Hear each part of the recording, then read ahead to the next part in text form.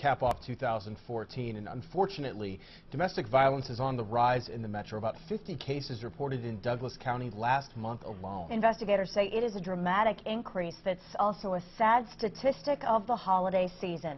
KETV News Watch 7's Christina Engdahl joins us live. And Brandy, that number, about 50 cases, that's just county cases, not city. Numbers that one hospital says they're trying to reduce because the next report could be another life taken by domestic violence.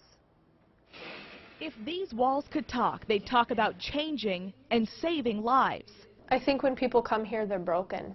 Their spirits are broken. They have nothing left. Since launching in October, this room's anchored Methodist sexual assault and domestic violence response team. Ann Boatwright says the number of patients is eye-opening.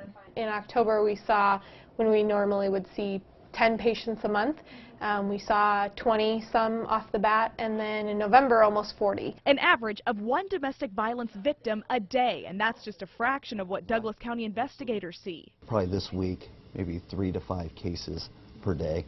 And for our jurisdiction, that's quite a few cases. Sergeant John Pankinen says during the holidays, deputies took more than 50 complaints of domestic violence.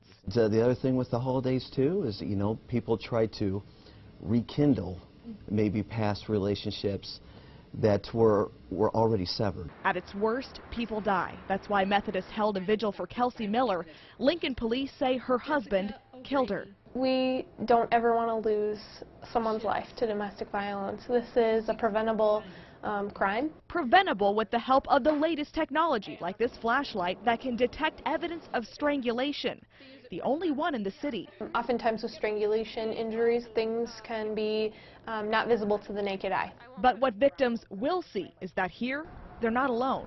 Even though the patient is a large piece of the puzzle, they become part of the puzzle instead of the sole piece standing on their own. Now, Methodist says their nurses are specifically trained to talk with victims of domestic violence, nurses that are also on call 24/7 whenever someone needs help. Back to you.